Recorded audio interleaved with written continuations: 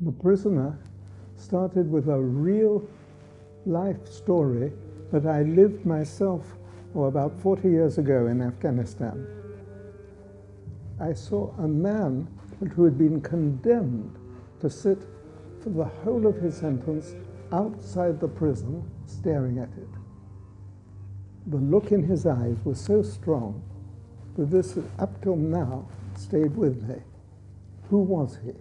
Why was he? What was he doing there? All the mysterious themes, all the questions are related to questions that every single day are part of our lives.